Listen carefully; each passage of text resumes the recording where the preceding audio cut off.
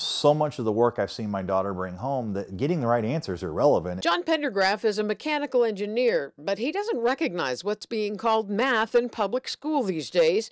It's become more about various ways to solve a problem, and as this test shows, it's not about crunching the numbers. It was a multiple guess test. He had a 1 in 4 chance of getting any of them right.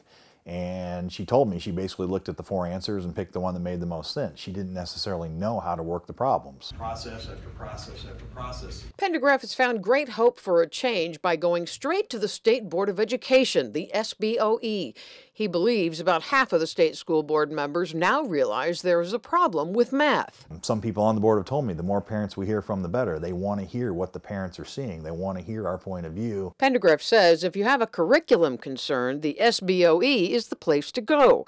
Local school boards follow the state-imposed mandates, and unlike his experience in Katy, the state school board meetings are less intimidating. Several people I saw, they let them have a few extra minutes. They didn't turn off the microphone, and then there was a give and take question and answer section afterwards. He's getting a group together for this week's SBOE meeting. He'd like to make an impression about numbers with numbers and may bring a star witness along with him. I might actually take my daughter with me. She is not afraid of speaking in public, and she's not afraid to tell you what she thinks of the math right now. In Katy, Andrea Watkins, Fox 26 News.